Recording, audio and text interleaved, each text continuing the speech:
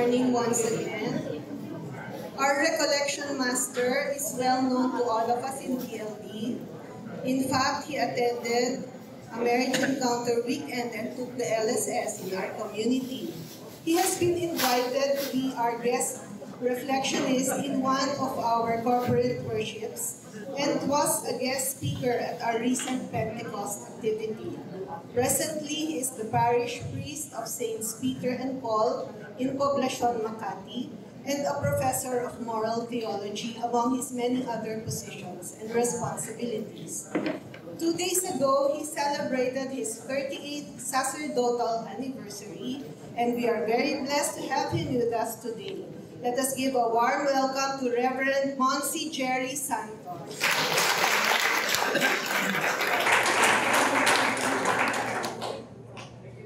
Good morning, everyone. Good morning, everyone. We're going to have 3 hours of being together. I'd like to maximize. At 12 noon, I have to leave because I will preside at the Holy Hour and Saturday Mass at the Pink Sisters in Tagaytay. In my experience as a priest, we face so many challenges today. From a charismatic covenant community like BLD to a contemplative community like the Pink Sisters. It only shows the variety and the wealth of the Catholic Church. We see the strength of our lay people with you. We also see the power of the contemplative life with the Pink Sisters. I'd like you to see that length and breadth and to see beyond BLD. I owe a lot to BLD when I was parish priest in St. James in Ayala, Alabang. It was Rene and Ging Quiroz, some of you remember them, who invited me to have an LSS with the dead father, Adorable, at the AFP Theater. It was a worthwhile experience. It was then Attorney Art and Lenny Panganiban who brought me to Mirador and received the Holy Spirit through the marriage encounter weekend. It was that enabled St. James the Great to be a fruitful community. I don't want to use the word success. I want to use the word fruitful. And take note, I choose the words properly for you to understand where you are being drawn by the Holy Spirit. It is because of the renewal movement that we owe a lot to the Lord for strengthening that community in Ayala, Alabang, and still is very active today. I owe it to the St. James Renewal Movement that the Church of St. James was built, because up to now, I am convinced that the renewal movement is the backbone of that parish. I was there for 9 years. And how actively involved these renewed Catholics became because of that experience, of that marriage encounter to LSS, to FE. And then we went to CPPJ, Christian Parenting for Peace and Justice, and then to Parish Renewal Experience. Please take note, a trajectory of renewal. The starting point is LSS, or marriage encounter and then LSS. Either or, valid. But that is what we call renewal, making lives new again in the Lord in the service of the church. Please take note, that statement is very important. I am renewed in the Lord to be in greater service to church and country. Pro Deo et Patria. So that renewal cannot be just be within the halls of BLD, or else it dies. It must bear fruit in the world. For that is the mission proper to lay people like you, to transform family, transform politics, transform culture, transform digital technology, transform economy, transform the world. Your vineyard is bigger than mine, larger than mine. And I still consider lay people like you as a sleeping giant. Reason is because precisely the renewal that you have received years back has not really made a dent to transform society as a whole. And that is the grace I desire for you in this session. I will be talking for 1 hour and a half. We'll have a break. After that, we'll have Saturday Mass. And the Mass will be in honor of Saint Therese of the Child Jesus. It is her feast day today. Actually, she died September 30, 1897. If I'm not mistaken, 19th century. She died at the age of 24. And she is the youngest doctor of the church and one of the 4 women doctors of the church. There are at present only 38 doctors of the church, and the 4 women doctors are Teresa of Avila, Catherine of Siena, Hildegard of Bingen, and Therese of the Child Jesus. But she is the youngest, aged 24 years old. And unlike the other doctors of the church, she only wrote 1 masterpiece, which is the story of a soul, which I would gladly present to you as a spiritual reading. It's a beautiful mastery of spiritual life. That is why she is known as the doctor of mystical love. I'd like you to bring all of these graces together, and I ask myself, tinamaan ang shepherding renewal sa October 1, number 2, sa first Saturday, at number 3, one of the first assemblies face-to-face of BLD. Take it as grace. Because I do feel, being part of renewal, nothing in this world happens by accident. God must have a plan for each of you. For you to be an instrument of His renewal for others. And to be truly under shepherds. Not shepherds, under shepherds. Because there is only one shepherd.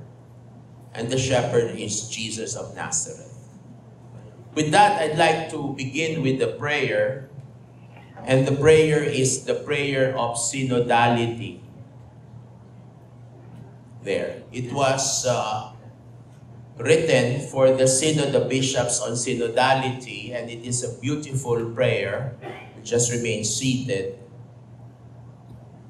While it speaks of standing before the Holy Spirit, we ask the Holy Spirit to hover over us, to strengthen us, to inspire us, to draw us near to God. Because it is only by the Holy Spirit that we can call God Abba, Father. We cannot pray by ourselves. It is the Spirit that draws us to prayer, because prayer is fundamentally a gift of God. And that is one of the truths that I would like to share with you. We cannot pray by ourselves. We can only pray in the Holy Spirit. It is the Spirit that draws us to prayer. In the name of the Father, and of the Son, and of the Holy Spirit, together, we stand before you, Holy Spirit, as we gather in your name. With you alone to guide us, make yourself at home in our hearts. Teach us the way we must go and how we are to pursue it. We are weak and sinful. Do not let us promote disorder. Do not let ignorance lead us down the wrong path. nor partiality influence our actions. Let us find in you our unity, so that we may journey together to eternal life and not stray from the way of truth and what is right. All this in the communion of the Father and the Son, forever and ever. Amen. In the name of the Father, and of the Son, and of the Holy Spirit. Animation ko kayo, ha? Okay? Animation ko kayo. Okay. All the men, kayo ay ako'y buhay, hindi patay. Okay? Ang mga kababaihan ay, okay, again, ha? Ako'y buhay, mga kalalakihan. Ang mga kababaihan ay hindi patay. Tapos lahat, kamanlalakbay. Tapos ay, uy. Okay? Ganun, ha? Pero gagawin yon, lalaki, tatayo, ako'y buhay, hindi patay, kamanlalakbay, uy. Okay? Tingnan natin ang mga tuhod nyo, ano? Baba nyo na muna mga notebooks nyo. Okay? Sige, gagawin natin, ha? At mga notebooks, mga bag nyo. Okay? Tatayo mga kalalakihan. Dahan-dahan lang. Ako'y buhay. Okay, buhay. Okay. Kalalakihan natin. Ako'y buhay. Opo, mga kababaihan, hindi patay. Okay, tatayo mga lalaki at saka mga babae, kamanlalakbay. Tapos, okay, sige, opo, ready, ha? Dinadahan ko, maraming mga senior dito. Mga ka-perks ko, eh. Ready, set. Ako'y buhay, hindi kamanlalakbay. Ako'y buhay, hindi patay, kamanlalakbay. Ako'y buhay, hindi patay. Ako'y buhay, hindi patay. Ako'y buhay, hindi patay, kamanlalakbay. Okay, bilisan natin, ha? Yung mga ka-senior citizen ko to, yung mga ito, eh. Okay, again, ha? Kuya, masusundan mo, di ba? Ako'y buhay. Teka, sandali. Excited. Okay, sige. Ready, set. Ako'y buhay, hindi patay, kamanlalakbay. Ako'y buhay, hindi patay, kamanlalakbay. Ako'y buhay, hindi patay. Ako'y buhay, hindi patay. Ako'y buhay, hindi patay, kamanlalakbay. O, bilisan natin. BLD, ha? Ready, ha? Ready? Sige, para mabuhay ang mga tuhod. Ready, set, go! Ako'y buhay, hindi patay, kamanlalakbay. Ako'y buhay, hindi patay, kamanlalakbay. Ako'y buhay, hindi patay. Ako'y buhay, hindi patay. Ako'y buhay, hindi patay, kamanlalakbay. Very good.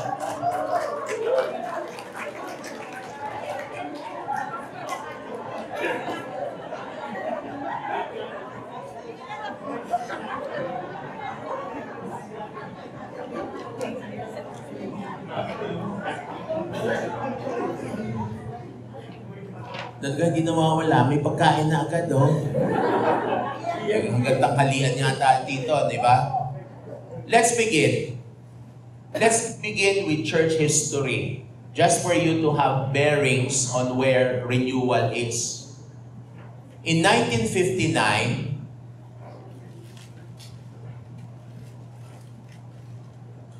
Pope Pius XII died. He was the Pope of the Second World War. The church was strong. It had many vocations. It was a fortress. In 1959, the Pope who replaced him was John the 23rd. And John the 23rd in 1959 startled the world. Why? Because he called for the Second Vatican Council.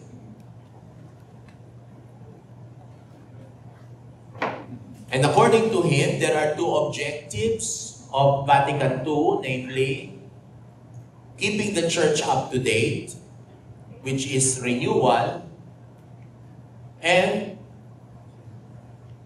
relationship with other Christians who are not Catholics. The word was, in Italian, aggiornamento. The root word is giorno, which is day. Keeping the church up to date. Of course, the whole world, the College of Cardinals, the bishops were so startled that this old Pope of 80 years old would call for Vatican II. But since he was Pope, everybody obeyed him. So in 1962, Vatican II was convened with these two objectives, renewal and ecumenism. To renew the church, to make the church new again, to experience a new Pentecost.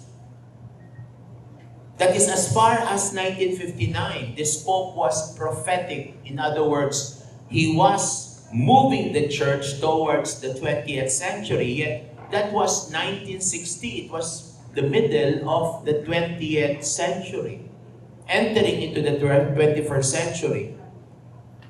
But in 1963, Pope John the 23rd died.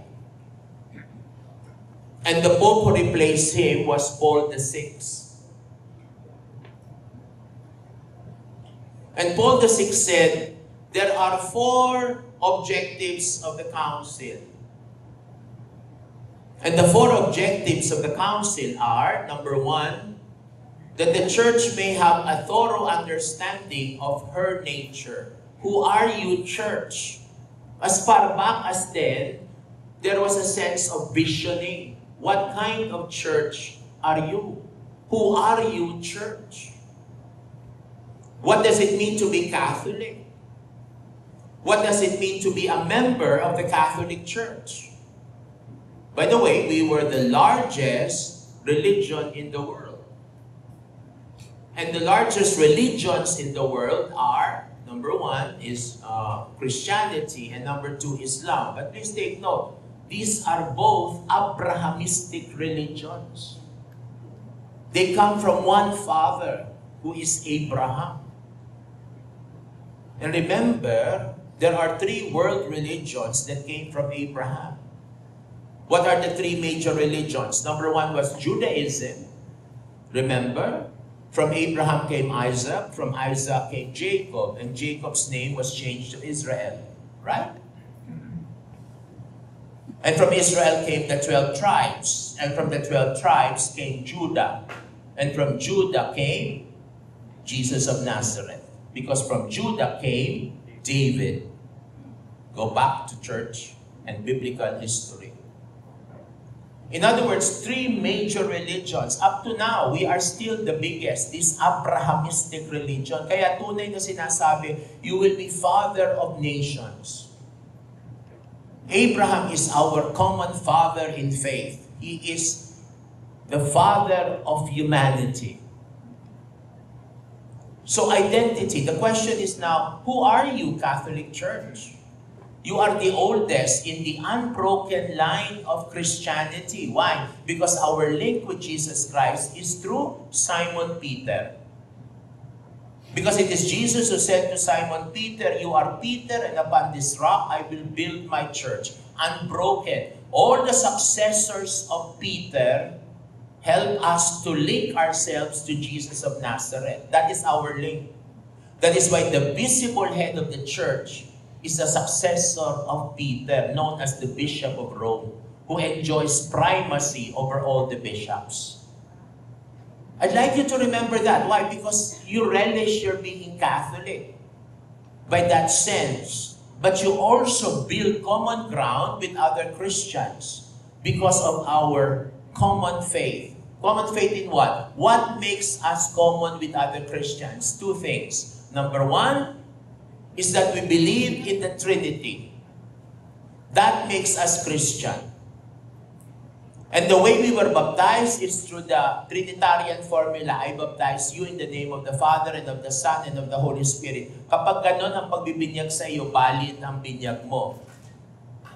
Which means we share one common faith with the Greek Orthodox Church of the East and the Protestants on the West. Kaya kapag may magpapasabi, gusto kong maging Katoliko, tatanungin ko, ano hong Kristiyano kayo? Methodist po. Okay, you want to be Catholic? Yes, alright. You will undergo catechetical instruction. Pero, ang mangyayari, hindi ka nabibinyagan. You will just make an profession of faith because your baptism is valid. Isa yun sa pag-uusapan ninyo. Baka may pumasok sa mga LSS na sabihin ako ho ay Christian pero hindi Catholic. Pero ang Iglesia ni Cristo, hindi Kristiyano.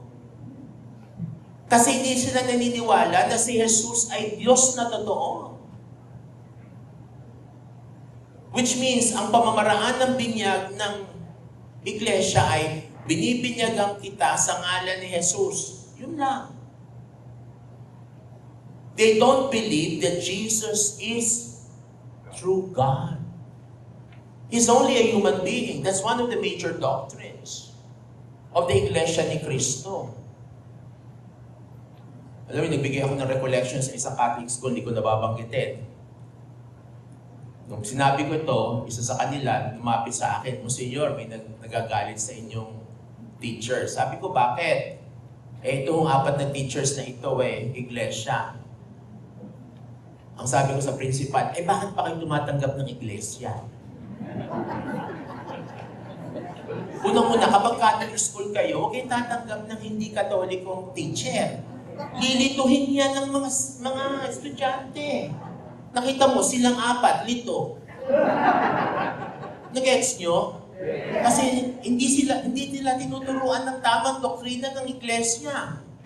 Naniniwala sila na si Jesus ay Diyos na totoo. Ibig sabihin, hindi malinaw ang catechetical instruction, ang religious education nila.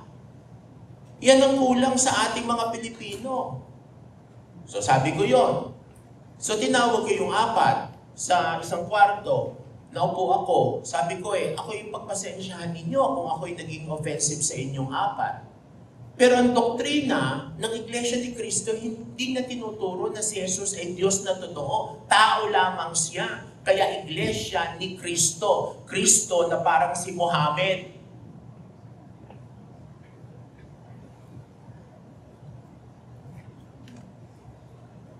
Nung dinidiscuss ko na sa kanila, sabihin hindi ko kasi sa amin tinuro yan ng pastor namin. Ako'y pagpasensyahan ninyo kasi tinuturo ko lamang yung paninindigan ng katolikong simbahan. And they were in a quandary.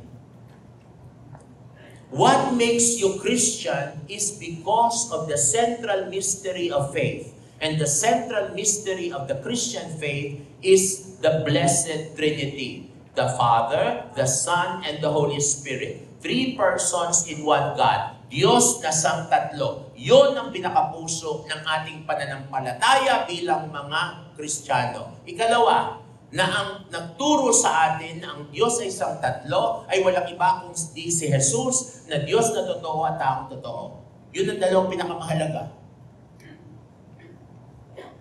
Second important central mystery is that Jesus is true God and true man. The flesh God. The incarnate Word, the Word made flesh. And the Word was made flesh and He dwelt among us. Another mystery of the Christ. The mystery of the incarnation. That is the second most important. Why? Because it is Jesus of Nazareth who introduced us to the Father by asking us to call God as Abba, and who sent us the Holy Spirit as Paraclete on Pentecost. Amen? Amen? Without Jesus, we would not have known that Jesus is God. We would not have known that there are 3 persons in one God. That is why something happened to God in the New Testament. Isa yun sa mga tanong ko sa seminaryo. Sa mga magpapare, anong meron ang Diyos ngayon na wala siya noon? Anong meron ang Diyos ngayon na wala siya noon? Wala, sasagutin sa akin ng seminarista, He is self-sufficient. He is ipsum esse subsistens. Ano ibig sabihin nun? The ground of all being. He is perfect. My answer is no. Something happened to God. Ano yun? Nagkaroon ng laman ang Diyos. At kinuha niya ang laman na iyan sa isang babae ng pangalan ay Miriam o Mary.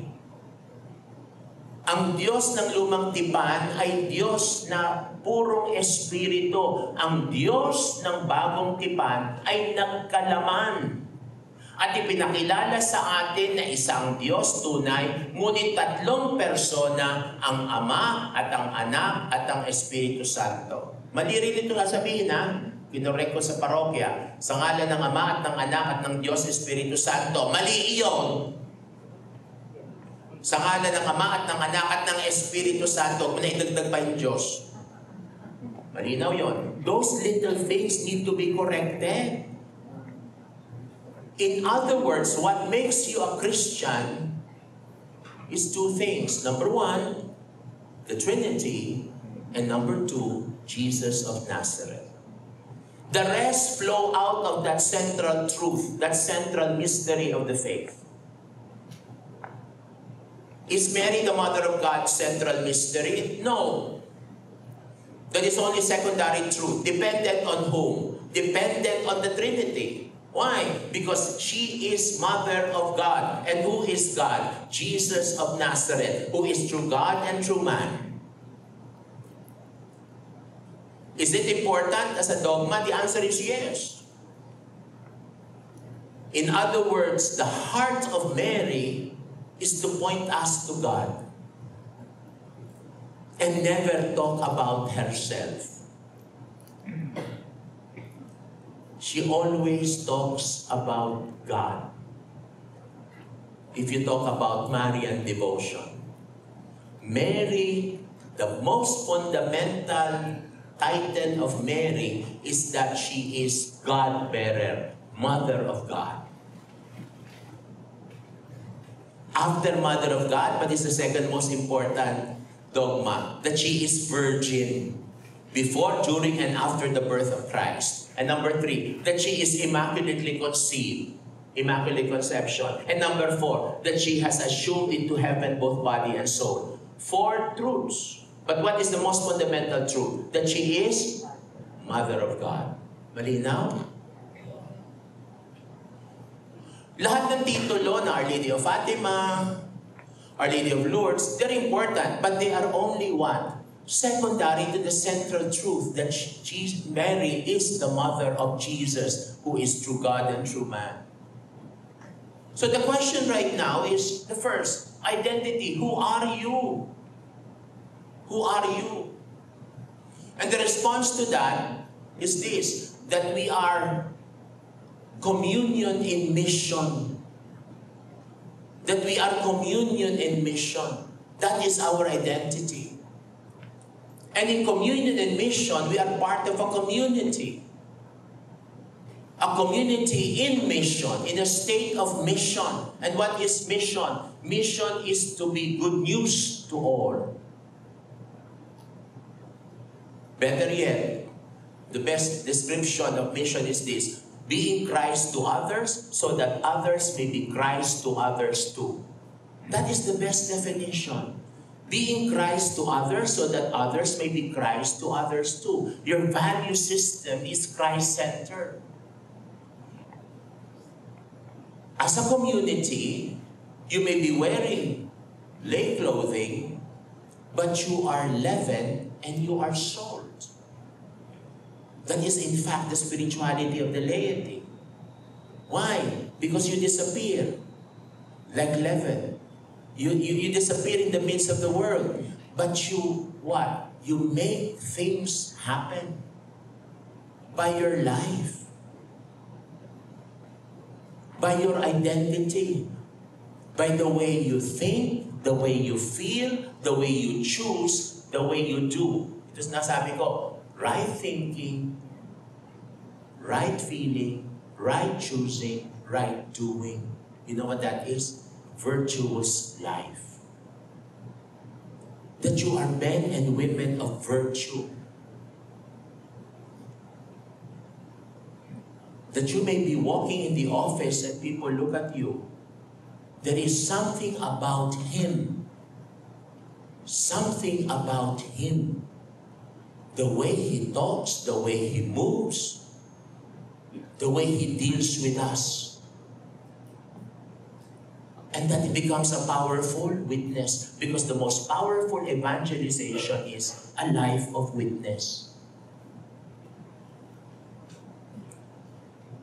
That is the first. Identity is very important. That's why my first question to you, who are you, BLD? Who are you? You have all of these lambs being given to you, and he will have to answer. Alam mo, inipita ako ng Couples for Christ, pero ayaw ko dun eh. Alam mo, napilitan lang ako ng asawa ko para sumali dito eh. Ano ang una mong approach? Your first approach is what? To listen. To listen to his story. To listen to how God is working in him. And to say to him, nothing in this world happens by accident. It was not Couples for Christ, it is BLD, because there is a mission for you. And I want you to trace the mission. I want you to find out that this plan of God for you is slowly unfolding, and BLD is an instrument of God for you to discover and rediscover once again your mission in the world. You know what that is? From listening, you become shepherds of discernment. And I'd like to put a premium on that, discernment. Where is God leading me? Where is God bringing me? Sigurado yan, magbabago eh. Shepherding, fine. After LSS, alaga naman. Emotional high. But you know the key is after LSS. It is the pastoral care of the lambs entrusted to you. Because they need to be pastorally nurtured. Because they can get lost still. Why? Because LSS weekend can be an emotional high. Feeling good, crying. Ako nga, natumba 3 beses eh. At pinaupo ako ni Father Ado sa katabi niya. At nung ina-anoint niya ako, natumba ako. Nung tumayo ako, ina-anoint uli ako. Sabi ko, Father Ado na ito. Pero hindi ako yung nawala ng malay. Gumaan lang ang pakiramdam ko. But you see, what is important is the after. What does that mean? The gifts that the Spirit has given you in the church, in the service of the church. What are these gifts? The 12 gifts of the Holy Spirit. Actually, in Galatians, there are 9. It was Saint Jerome, whose feast day we celebrated yesterday, who added 3 more gifts. Pero pag binasa niyo ang Galatians, 9 lang yung gifts. And the gifts will validate whether your shepherding to them is valid. Because the gifts will have to be fruitful. And that is why as shepherds, you are your brothers and sisters' keeper till the end. Because you need to be accompaniers of these people. That's the new word now used in the church. Accompaniers. That you are keepers of the memory of God. I love that phrase. You are keepers of the memory of God. And keepers of the memory of God, you know how God moves. You know how God disturbs. You know how God has been steering the church that He founded, because it is the triune God who founded the Catholic Church. That's the first. Who are you?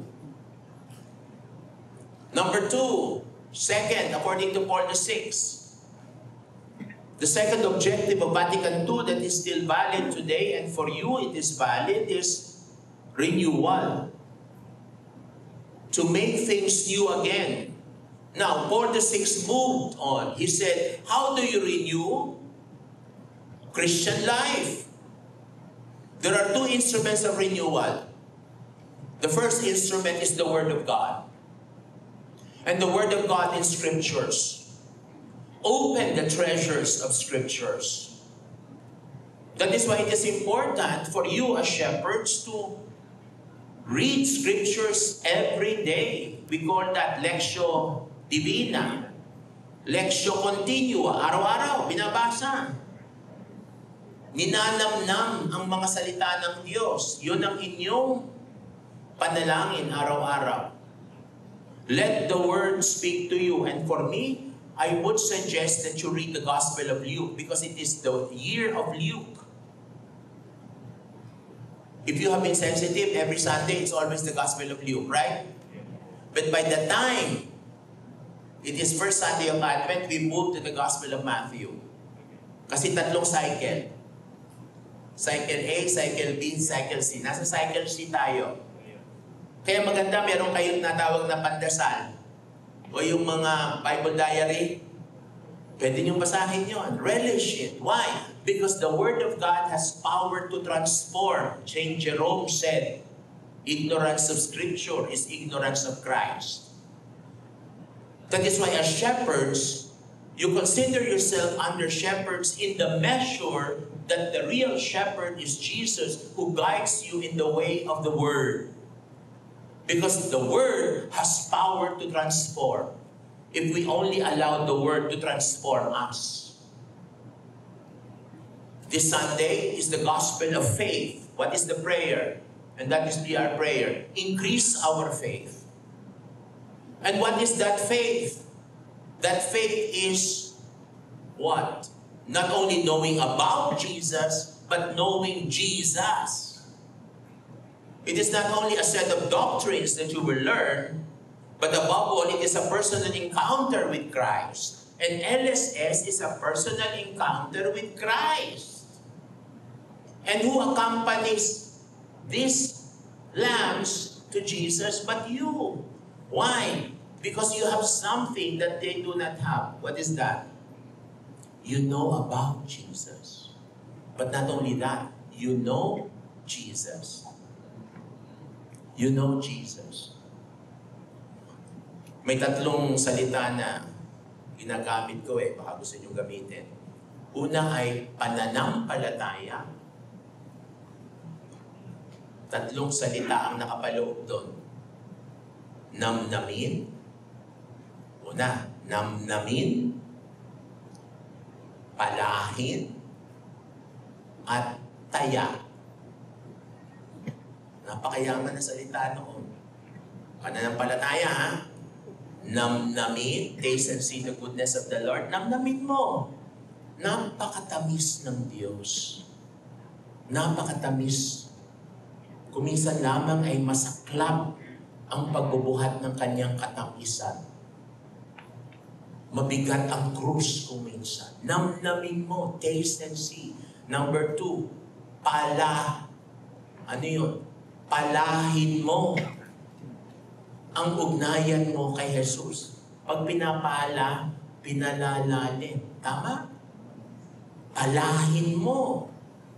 At ang pagpala ay mabigat. Malaking misyon. Pinagpapawisan ka. In other words, faith is effort. Renewal is effort. Ibig sabihin, effort na umattend ka ng prayer meeting, ng caring circle. Effort na ikaw ay pumasok sa pag-aaral. Hindi porke ikaw ay nag-praise the Lord na, alam mo na lahat. Hindi magic ito. Palahin. Ikatlo, kapag napala mo na, handa mo nang itaya ang buhay mo. Manindigan ka sa tama.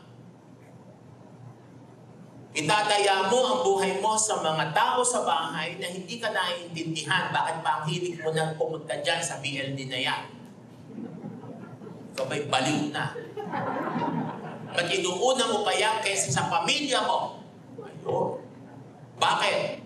Ano bang nakita mo riyan? Ang sagot mo, aba hindi ka sumali. Tama? What does that mean? You have discovered the pearl of great price. That you can even leave your family because of the pearl of great price. But more importantly, you want your family to be drawn to the pearl of great price. Anong ikalawang salita? Pananalig. Saligan. There are two words of what saligan. Faith is constitutive of your life. And number two, it is normative of your life. Two powerful words, constitutive. I cannot live without faith. It is constitutive of who I am. My identity is linked to my faith. I cannot be who I am without my faith. Kumbinsido ako doon, constitutive. Di ba? Constitution, saligan. Ikalawa, normative. Lahat ng aking gagawin, panuntunan ng aking pananampalataya kay Jesus. Normative. The term of reference on the way I judge the world is by means of my faith. Very important words. Constitutive and normative. Ikatlong salita, pananampalataya, pananalig, at pagtitiwala. Faith is trust. Faith is trust that God in the end will be victorious in my life. Faith is trusting the Lord amidst the darkness of this world. Amidst all the dangers that this world can offer me, I trust in His love and mercy. But I will do everything in my power to make effort in order that the trust becomes a symbol of my life with Jesus. Kaya nga, kasabihan natin, nasa Diyos ang awa, nasa tao ang. Kaya may tatlong galaw ang pananampalataya. Ano po yung tatlong galaw? Sa shepherding ninyo, unang galaw, luhod, upo, tindi. Okay? Tatlong galaw. Una, luhod. Sabayan yung lumuhod ang mga pinapastulan nyo. Luhod. Anong luhod? Magdasal. Magdasal. Ikalawa, upo. Ibig sabihin, sabayan kayong mag-aral. Huwag kayong sasagot sa hindi nyo alam. Huwag kayong gagawa ng bagong doktrina. Mamay mga shepherds na ito, hindi naman alam kung ano yung mga pinagsasabi, mga pamahiin na sinasabi. May ibang mga shepherds na gano'n, puro pamahiin na mga sinasabi. Kung hindi nyo alam, magtanong kayo. Eh, sinasabi ko, bawal na maglakad ng ng pagbiyernes. Dapat nakaluhod tayo habang naglalakad. Ang sasagot ko sa iyo, hindi yan ang gusto ng Diyos. Masakit na ang tuhod ko. Kaya nga, ayaw ng Diyos yun. Masira pa tuhod mo. Ikalawa, pag-upo. Ibig sabihin, pag-aaral. Ito yung tinatawag na theology on the armchair. You have to study. You have to be schooled. And that is why one of the things that I am presenting to you is that as shepherds, your job is not finished when you do shepherding. It must be a continuous learning of the faith. And that means studying the Bible and studying the catechism of the Catholic Church. Maraming hindi alam yan. Tanungin ko kayo, ano ang sanctoral cycle sa liturhiya?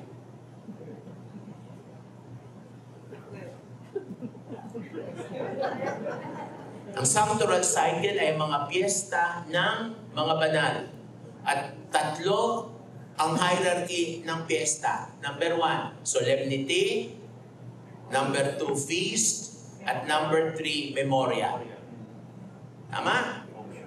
O, alam niyo what are the 4 holidays of obligation in the Philippines? Number 1, December 25. Ano yun? Birthday of... Okay, number 2, January 1. Ano yun? Mary, Mother of God. Number 3, December 8. Ano yun?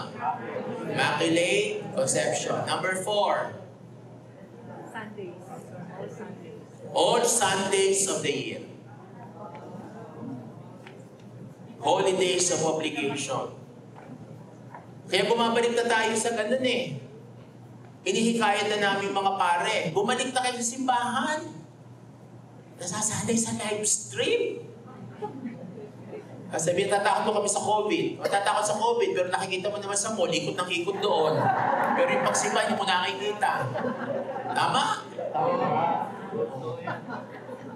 Maugaling Katoliko ba? Tatakot mo ako, Monsignor eh. Bakit? Baka ma-COVID. Ba't nakita ka sa Century City Mall ng isang araw? Hindi kayo namimili roon. Ay, nahuli ako. O yun, sinasabi ko. What does that mean? 4 holidays of obligation. What are the 3 Marian solemnities? Sige. December 8. Tapos? Ano yan? Solemnities. January 1. And August 15. What are the 2 Marian feasts? Ano yun? Marian feast, ha? Ano Holy Rosary? Ano Holy Rosary? Memorial lang yun. Memorial lang yun. Mahilig lang ikaw mag-rosaryo, kaya ginawa mong fiesta. Ano yung number 1? Ano? September 8 and? Solemnity nga yun. And? May nagsabi. September 8. Ano yun? Birthday. Okay. Ano yung ikalawa ay? Hindi.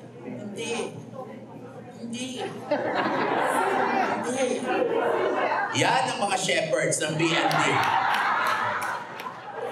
Yung ikalawa ay Feast of the Visitation. May 31, dalawa lamang ang Marian Feast. So alam niyo na, may solemnity, may feast, may memorial. Okay? Ang Feast of the Rosary, memorial. Ano yun? Obligatory. Ibig sabihin, you have to celebrate it. Ano pagkakaiba ng solemnity sa feast? Ang solemnity, nagsa-celebrate yan afternoon of the previous day, after 4 o'clock. Kaya ang Sundays ay solemnity. Bakit? 4 o'clock, ngayong hapon, linggo na. Kaya tinatawag kong Sunday Mass on a Saturday. O, kaya yung tawagin anticipated. Kasi linggo na nga yun. Pag nakasimba ka ng 4 o'clock, ano man ang sinimbahan mo, halimbawa sumimba ka ng 5 o'clock, may kasal sa Manila Cathedral. Does that satisfy Sunday obligation? The answer is yes. You are not obliged to hear the readings for Sunday. You're just obliged to go to Mass on a Sunday. Hindi yung lalapit sa akin, anong reading, Father?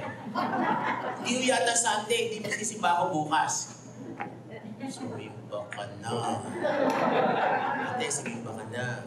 Ang hinihiling lang ng simbahan ay, go to Mass on Sunday. Wala naman sinasabi doon na you have to hear the readings of the Sunday. You go to on Sunday. Kaya na magsisimula? Nang? Yun. Mahabang talk. Ito alas 10 na.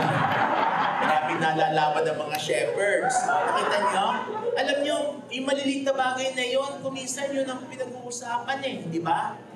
Alam nyo, shepherd, sabihin sa iyo, shepherd, alam ko ho, piyesta yan. Hindi piyesta yan. Bakit? Sabi ni Monsignor Gerry, hindi sabi yun, ang guro ng simbahan. Mamaya lahat pumunta sa akin. Renewal. Number 2, how do we renew the Christian life? Bible ang number 1. Number 2, liturgy. The second way to renew the life of this person is to go to Mass. Is to receive the sacrament. There is a big difference between going to Mass, person to person, and going to Mass through live stream.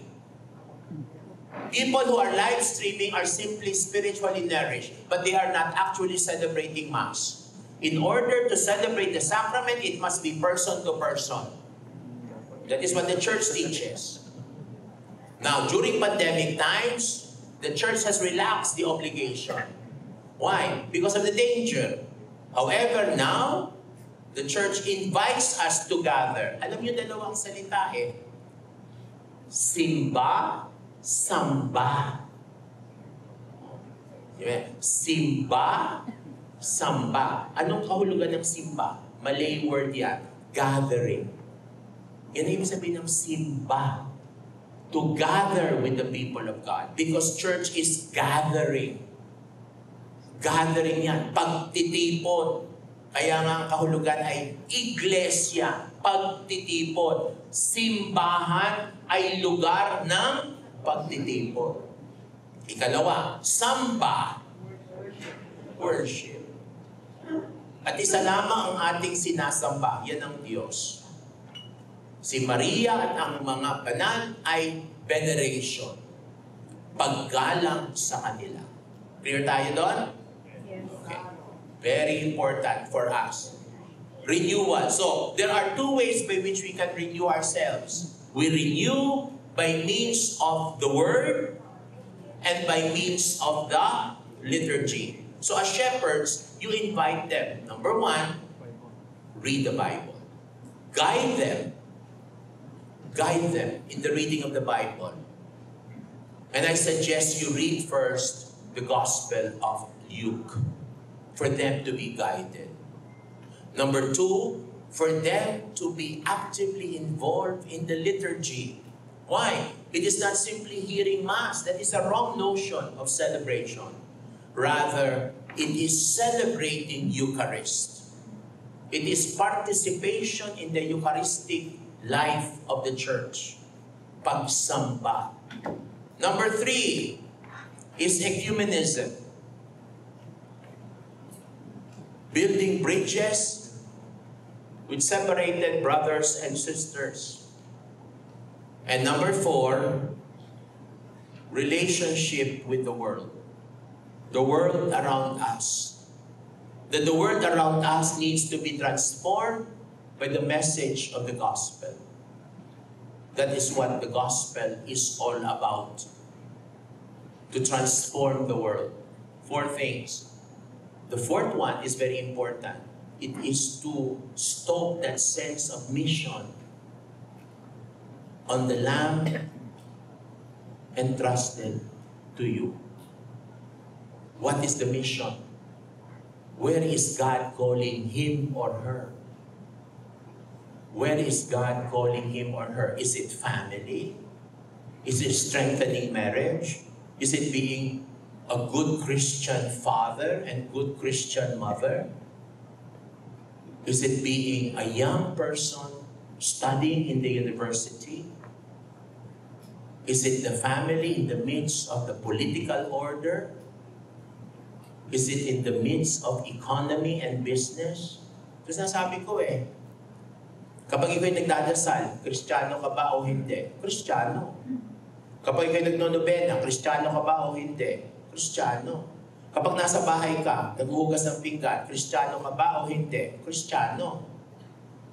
Pag nagsusulat ka ng assignment, sumasagot ka sa assignment, Kristiyano ka ba o hindi? Kristiyano. Kapag nasa business corporation ka, Kristiyano ka ba o hindi? Kristiyano. Kapag ikaw ay nasa politika, Kristiyano ka ba o hindi? Kristiyano. Ibig sabihin, walang tinatawag na boundaries ng pagiging Kristiyano. In other words, renewal envelopes the whole human life in the totality of who you are as a human person. That, brothers and sisters, started in 1969. to 1965. I'd like to move on. The question that was asked of me from Joe, sabi ko, what will be the focus of my talk? I'm going to my second reflection now. How can we become a lay shepherd like Jesus, the Good Shepherd? And what are the qualities of a shepherd? Okay? What are the qualities of a shepherd? How do I answer that? Let us use scriptures. Acts 2:42 sets the tone of the life of BLD. Aralin ninyong mabuti. They, the Christians, followers of the way, devoted themselves to the apostles' teaching, to fellowship, to the breaking of bread, and to prayer. Reflect again your life in BLD because your life reflects this. And thus, as shepherds, you should be able to draw the life. Because the first thing that the lamb will tell you in your first encounter is resistance, anxiety, problems, issues of schedule, so many concerns that would inhibit them from engagement. Right? May business ako, aalis ako, pupunta ako dito. Ang sagot, harapin natin yan. Lahat ng mga issues masasagot. But there are 4 pillars of BLD. And I go back once again to the ideal community described by St. Luke in his Acts of the Apostles. Number 1, they devoted themselves to the teaching of the apostles. What does that mean? Teaching, learning, studying. What does that mean? This is what we call the movement of accompaniment. You accompany the lambs. You enable the lamb to see the good of what being Catholic is all about. The apostles' teaching. What does the church teach us? What are the teachings of the church? And as I said to you, the 2 central mysteries of the Catholic Church are the Trinity and Jesus. The rest follows. The rest follows. Of course, I will have to elaborate on that regarding the teaching, but that is very important. You are what we call teachers as shepherds. And as teachers, you know the way of the church. You know how to answer the questions, the deepest questions of the human heart. Why? Because you are schooled in the ways of the church. Which means constant learning on the part of the shepherds is very important. And this is something that we Catholics need to discover, rediscover, and renew. That sense of teaching. Example. What are the teachings of the church on the sacraments? There are 7 sacraments. Amen? But you can group them into 3 categories. The sacrament of initiation. What are the sacraments of initiation? Baptism, confirmation, and Eucharist. The sacraments of initiation. The sacraments of healing and reconciliation. What are they? The sacrament of penance and reconciliation. The sacrament of the anointing of the sick. These are the 2 sacraments. And number 3, the sacraments of communion and mission, holy orders, and matrimony. What does that mean? Knowledge is important. Knowledge is important. Pag tinanong, ate, tatanungin ko lang sa iyo, how are we going to be judged in the end? How will we know that we are going to heaven? What is the standard by which we shall be judged? Sharing yun. Why? Because this person in front of you is going to ask about his end. Pag namatay ako, saan ako pupunta? Ano ang panuntunan ng buhay ko para makilala ko at mas mapalapit ako sa Diyos? How will you be judged? How will you be judged? Answer? No. How will you be judged? You will be judged according to? According to? According to conscience. And what is the standard of conscience? The standard of conscience is do good, avoid evil. At the end of our lives, we shall be questioned according to the standard of love. How much have you loved? That will be the standard. Not simply how good a Catholic you have become. No, you are good as a Catholic in the measure that you love. You are good as a husband in the measure that you express your love to your spouse and to your children and to the world around you. Love is the standard. Tandaan niyo, ha? We shall be judged according to love. So, can an atheist be saved? The answer is yes. If this atheist truly loved in the most genuine way, can this atheist truly be saved? The answer is yes. But the answer is, can this atheist still search for something more than not believing in God? The answer is yes, because in the deepest recesses of his heart, his soul will always search for that mystery which is greater than himself. That is what Christian life is all about. To discover the value of love according to your state of life. How much have you loved as a grandmother? How much have you loved as a businessman? Because all things considered, God sees the little nitty-gritties that we perform every day. The attitudes that we have, the way we look at the world.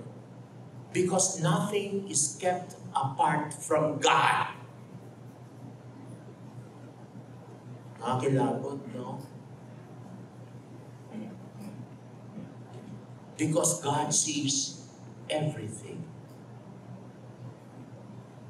And the manner by which we shall be judged is, how much have you loved?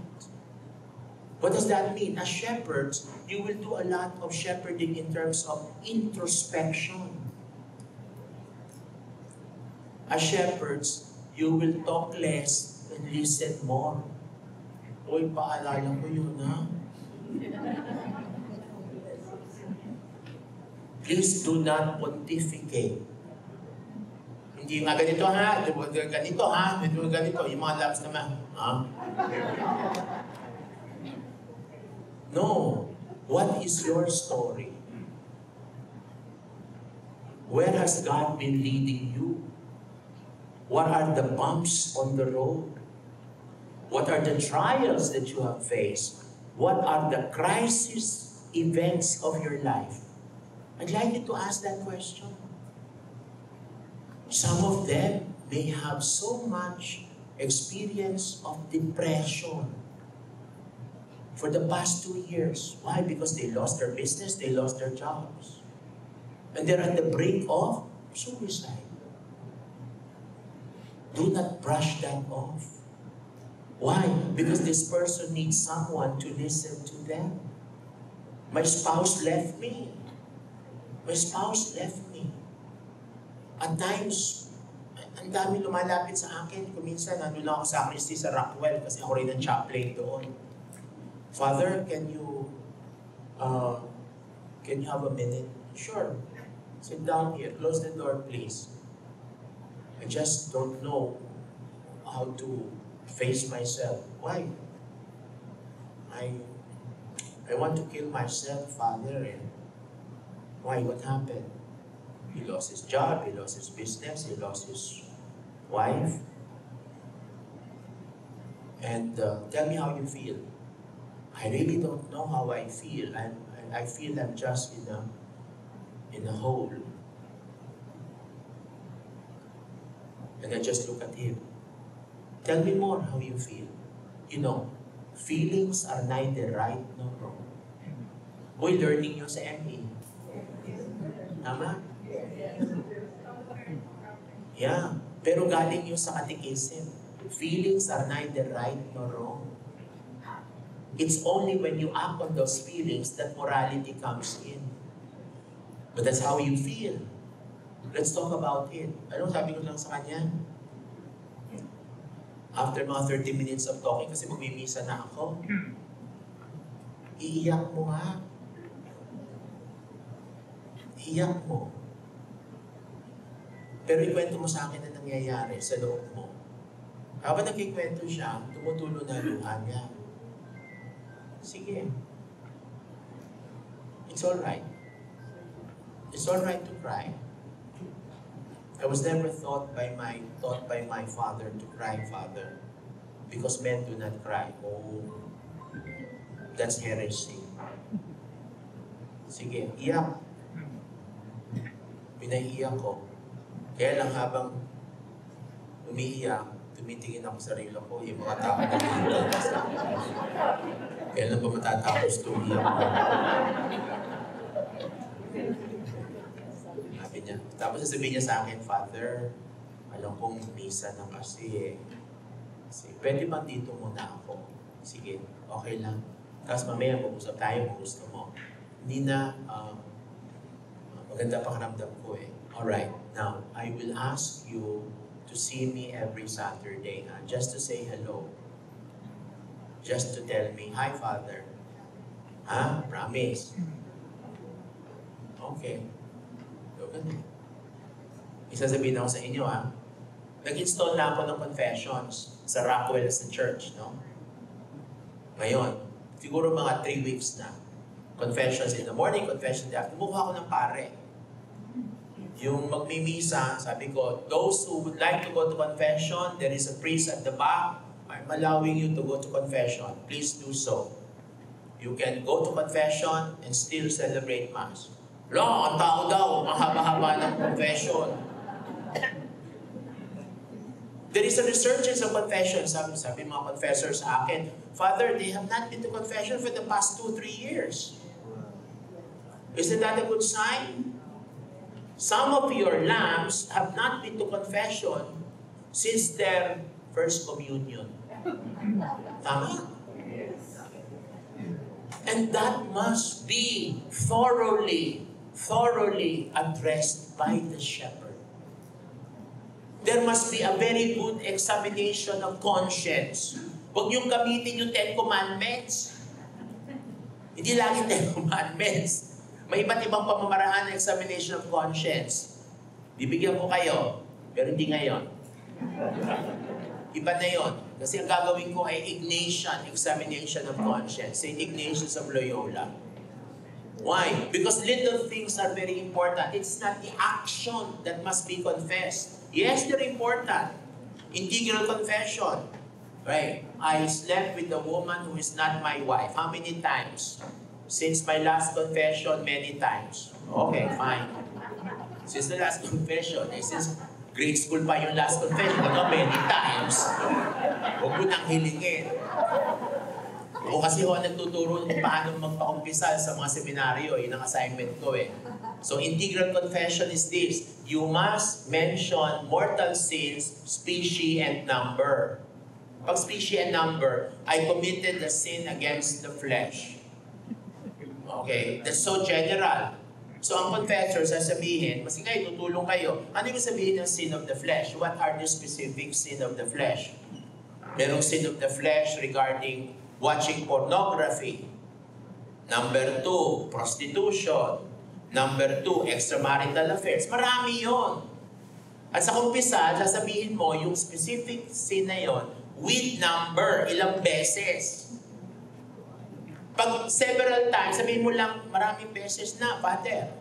Okay, fine. Because you are able to gauge since the last confession, the state of the soul. Why? 4 ang galaw ng isang confessor. Kayo rin, parang confessor kayo kasi mangumpisal sa inyo eh. Yung ikinumpisal sa inyo, wag yun ako sa sino pinagsasabihan. Ha? Confidentiality yan. Ha? Kaya kinakailangan talaga school ng bawat isa. Pag hindi nyo alam, lapitan nyo ang pare. Patay ako ngayon. Senyor. O, tutulungan ko kayo. Sige, tutulungan ko kayo. Father, ganito, ganito. How do you deal with that? Okay, this is how you deal with that. Mga specific clauses kasi sa shepherding ninyo, magbubukas yan ng buhay nila. Tama? Yes. Ay talagang kalkalin ninyo. Bakit? Kasi ang demonyo, ang gagawin sa kanya, huwag mo sabihin niya, nakakahiya. Pero kayo naman na shepherd sabihin, parang disconnected. Merong isang bagay na hindi niya sinasabi sa akin eh. Pero kaya hindi ka sinasabi sa akin, ano? Sabihin mo, oh, gano'n. Sige, sabihin mo. Hindi naman gano'n. Baka maniwala na yun. Gusto na shepherd, nasan na siya? Ayaw na akong lumapit sa inyo. Naghahanap ng ibang shepherd. Inakalkal nyo lang kung mabuti.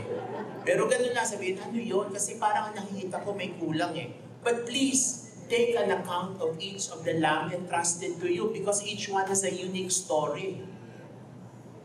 Why? Because the more they open themselves to you, the more the Spirit will dwell on them because the ground is fertile. The ground is fertile. Naku, napakahalaga ng trabaho ninyo. Yan ay ihaharap sa inyo ng Diyos pag kayo ay nasa kabilang buhay niya. Anong ginawa mo rito sa taong ito nung shepherd ka? Sabihin mo, hindi ko po alam. Ibig sabihin ang pag-aalaga ay pamamastol. Kaya napakahalaga ng trabaho ng shepherding. Napakahalaga, kayo mga ginto ng BLD Kasi yung pag-uulam ninyo to be shepherd, that is a mission.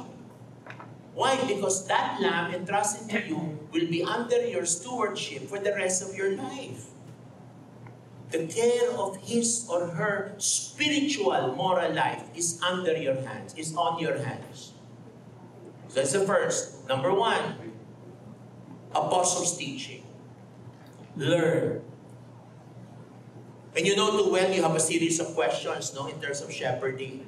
Pero alam mo, sa akin, it's not so much only the shepherding before LSS, but it's the post-shepherding. It's bringing them together in caring circle. Caring circle ang tawag. Word sharing. Ano? Word sharing. Word sharing. Okay. So, yun ang ginagawa ninyo. They will be clustered into groups, no? Circle. Okay, circle. And they have to meet once a week, right? Once a week. Once a week. Don't be too heavy, Don't be too heavy. Number 2, to fellowship. What does that mean? The gathering. This is very important in renewal. The gathering of the people of God. And there is more challenge for you to gather with your lambs. With a greater community. Tanda-tanda ako nung ako'y bagong sa BLD. May iba sa inyo, nakarating ako sa PICC. Tandaan niyo yun? My God, 3,500. When I entered, nangingilabot ako. Kasi Father Ado nandun. So sabi ko, my God, look at this. The numbers, the harvest. So many. The gathering is very important. Why? The fellowship is important. Why? Because in shepherding, you do a lot of sharing on a meal. On a simple meal. Not an expensive meal. One solid, one liquid. Do not splurge. Do not try to prove something to your lamb. Ito lang, tigisa tayong sandwich. Mantikilya lang yan. Yun mo siguro. Konting hanga. Di ba? May mayonnaise, may ham. Mamaya may kamatis, tapos may lettuce. Tapos nasa nasa clubhouse na, may itlog. Tapos may potato chips, may macaroni salad. Wala na. Yan ang BLD. Abay, hindi ba masaya naman sa salo-salo? Church is, in fact, fellowship meal. Church is the gathering. Why? Because when you eat, all defenses are down. A person can be as honest about his life and her life with you. Why? Because there are certain things that he or she would inadvertently share to you. And later on, you would say, you made mention of this, just out of the blues. Is there something about this? I've been trying to tell you this, and I'd like to share something about myself. You know what is important in fellowship? Whatever happens in fellowship and sharing is kept in the circle.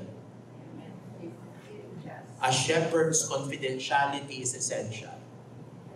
The community must not be a group of gossipers, or else you will lose members.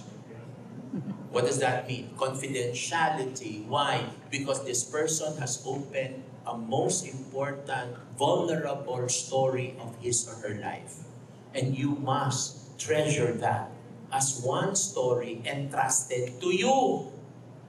If you need to be consulted or to consult, then consult elders. But no one else. And never talk about the sharings of one lamb with another. Please. That is essential in fellowship. Why? Because in fellowship, people simply spontaneously share what is in their heart. And when they share something in their heart, they are most vulnerable. As shepherds, you are accompaniers. You are mature Christians, willing to take care of this person entrusted to you. Kaya sa akin nga the smaller the number of lambs, the better Tama? Kasi mahal mo talaga, maalagaan. Kaya nga hindi ba panawagan more shepherds. More shepherds. Ang dami yung shepherds, no? Daming shepherds. Number 3, to the breaking of bread. This is a phrase referring to the Eucharist. Enabling the lambs to go to Sunday Mass is important. Enabling the lambs to do adoration of the Blessed Sacrament is important. Bringing the person in the Blessed Sacrament Chapel is essential. Why? Because second only to the Mass is the adoration of the Blessed Sacrament.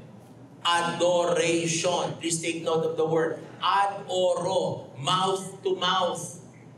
When you worship Jesus in the Blessed Sacrament, in the monstrance, you do mouth to mouth with Jesus. Something happens in your life with Jesus. Something happens. Something is transformed in your life. The grace of conversion happens. Why? Because at the end of this, the goal of LSS is conversion. Metanoia. And what is metanoia? A change of attitude. A change of worldview. A change of lifestyle. A change. But the change must be slowly but surely. That is why accompaniment is very important. I'll give an example. Kaso. Ito kaso ko na binibigay sa mga seminaryan. A couple, gay. They enter into LSS. Separate sila. Pagkaiba ng circle, ng group, tawag niya, ng shepherd, no? Tapos sasabihin ng isa, kapatid, kasi I'm actively engaged with this person and I've been living with him or with her. We've been living together for 4 years. Right? SSA, same-sex attraction, is not sinful. Are we clear? Same-sex attraction. What does that mean? Homosexual orientation is not sinful. The church teaches us that it is a moral disorder. Now, please take note. Let me interpret that. Tinuturo na simbahan yun moral disorder. What does that mean? There is a tendency in this person to committing something that is sinful. But each one of us has a moral disorder. Why? Because we have a weak flesh. Each one of us, including me, we have a weak flesh. We have a tendency to committing sin. You know what that is? Concupiscence. In original sin, we got that concupiscence, that weak flesh. That flesh that has a tendency to committing something that is sinful. And what is sin? It's a transgression against the law of God. It is an abuse of freedom. It is arrogance of power. It is a stain. These are all images of sin. But is homosexual orientation sinful? The answer is no. It is not. It is only when he acts out that homosexual orientation into homosexual act. That homosexual act is sinful. Ano ang sinful? 3 conditions. Great matter, full knowledge, full consent. Are we clear? Isa yun sa pag-uusapan ninyo. Great matter, full knowledge, full consent. The 3 conditions of sin. Great matter, may isang bagay na mali. There is something wrong with having sex with a person of the same sex or even a person of the opposite sex outside of marriage. Mali pa rin yun. Heterosexual ka pero nakikipag-sex ka sa mga babae. O ikaw ay heterosexual na babae, nakikipag-sex ka 3 lalaki. Mali ba yun? Ang sagot, oo, mali yun. Why? Because sexual intercourse must always be in the context of marriage. Doon lang pwede sa ating mga Katoliko. Marriage, it is that marriage that enables the marital embrace. Kita nyo, sexual intercourse as marital embrace to become acceptable. Why? Because every marital embrace, every sexual intercourse must be both unitive and procreative. Must be love-giving and life-giving. So ito ngayon, homosexual. What do you do with him? O share siya sa iyo, sabihin pa sa iyo, sa grupo ninyo, pwede tayo lang dalawa mag-uusap. Kasi usually, ang may homosexual orientation, nahihiya. Or pwede rin naman di siya nahihiya kasi kitang-kita mo naman. Tama? Kitang-kita mo, sabihin niya, ito ako. Alright. So, how do you deal with it? How do you deal with it? Number 1, accompaniment. Number 2, graduality. What does that mean? At the end of the day, instill in him a life of chaste living. And what is chaste living? Control your sexual appetite. Father, sabihin sa'yo, kapatid, I'm living with this person Alright. Can you show your affection to this person other than physical contact?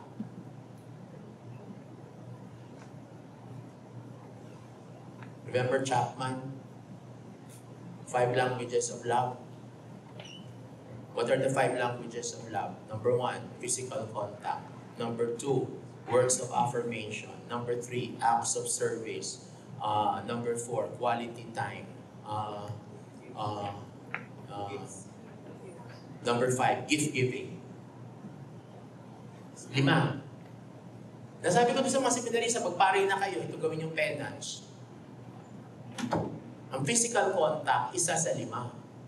Ngayon, mahal mo ang lalaking ito. Okay.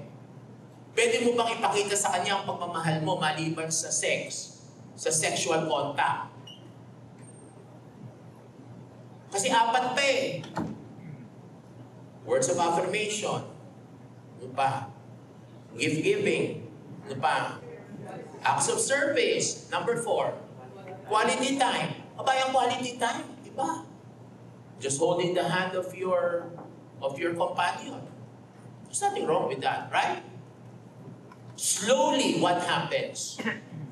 This person now, as he or she grows older, will slowly cease to engage in sexual contact because there are other ways to express his or her love with his or her partner. Claro? Is he sinning? Answer? Gets nyo? Pwede may ganun eh. Alam mo ang malaking kasalanan sa simbahan? Homophobia. Yung pinandidirihan ang mga gays at lesbians. Yung pinabrand sila na, kayo, mga sodomites kayo. Ano sinasabing gano'n? Who are you? Wrong. There needs to be a support group. And BLD can respond to that. There is a support group known as Courage. They're a group of gays, lesbians, the LGBTQIAA+ community. But can you have that group in BLD? And they are accepted as part of the community. What does that mean? You become more inclusive. Na ang mundo ninyo hindi lamang sa heterosexuals. Isang hamon ko yun. You can be more understanding. Why? Kasi ang tendency nga ninyo, parang ang mundo ay mag-asawa o di kaya singles lang. Hindi nyo alam yung mga singles na yun, kung ano ang kanilang sexual orientation. At kung minsan, na sexual orientation, itinatago. At kung minsan, dahil sa itinatago, doon nagkakaroon ng kadiliman, doon nangyayari ang kasalanan dahil sa itinatago at sa kadiliman. Gets nyo? Maaari na inyong shepherding, merong 5 tao, at sa 5 taong yon, may isa na hindi agad-agad nagbubukas. Pero sabihin sa iyo, ito ako. How then do you deal with him?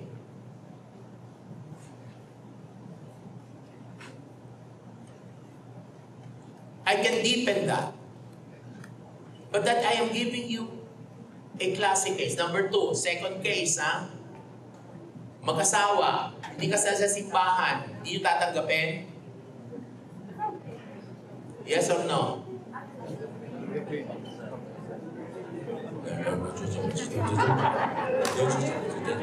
Bakit?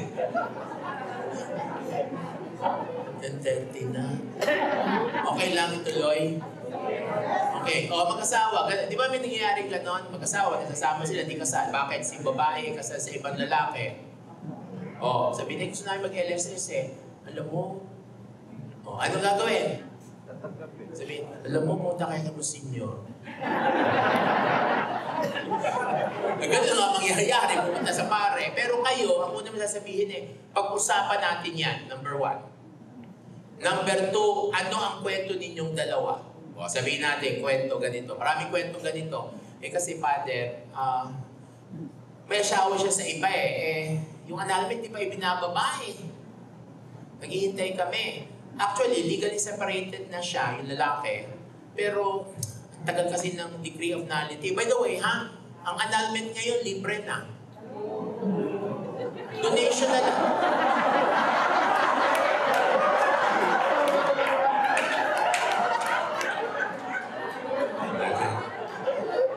Alam mo, Joe, kailangan itong seminar na to. Kasi, ang sabi ni Pope Francis to, ang napakamahal ay yung proseso ng annulment. 6 digits kuminsan. Sabi kayo ni Pope Francis, libre na yan. Hingi na lang kayo ng donasyon. O gano'n lang, magbigay kung anong kaya. Kaya nga sabi sa akin, yung aming judicial vicar, yung mga paring in charge niyan, wala na kaming income. Sabi ko, bakit? Sinabi ng Santo Papa, libre na raw. Sabi ni Cardinal, libre na raw. Puro libre. Paano naman yung pagpo-photocopy, pagsusulat, pagbabayad ng ganito? Pero hinihingi nyo, ano na lang, donation na lang. Pinagbabawalan kaming magbigay ng rate. And we have to facilitate. Sabi ni Pope Francis lately, bilisan nyo Maraming hindi nakakakuha dahil sa kabagalan ng mga simbahan. Di ba ganon? Okay, so ganon ang nangyayari. O sige, prosesong ganon. Pag ganon, may isang grupo dapat na mag-aaral nun. Gawin yung struktura yon para maiayos ang kanilang pagsasama. Ngayon, anong hihilingin mo? O ito na. Paano gagawin namin? O sige, proseso natin yung decree of nullity na yan. Sige natin ang decree of nullity. However, ang i-request ko sa inyong dalawa, wala na ngayong sinasabing they are living in a state of sin. Wala nang ganon. Wala na. O ang tawag na sa kanila, they are living in an irregular situation. Irregular. Ano yun? Out of the rule. Out of the accepted rule of the church. Nakita nyo, malaking pagkakaiba, no? Kasi sabihin, they are living in a state of sin. Para bang bawat galaw nila, they are sinners? Sabi ni Pope Francis, no. They are living in an irregular situation. Okay, since you are living in an irregular situation, let us review your case of submitting your decree of nullity. Ang tawag ay decree of nullity. That's the technical phrase. Or, in parlance of the lay, annulment with the Judicial Court of Manila o Parañaque. Ang mahalaga, kung saan ka nakatira at kung saan ka nasal, by the way, doon ka mag-a-apply sa diocese na yon. Sa Manila may kabilisan, marami kaming judicial judges, silang naghahatol. Ang bibirma na lang si Kardinal. Ganon, mabilis. Mabilis. Actually nga talagang ang mga dahilan ngayon para magka-decree of nullity kasing dami na pag kami kayo nag-a-apply ng divorce. Marami na. Okay, so pag na-establish na yun, hindi pa sila naaanan, ano gagawin? Huwag kayong magsiping.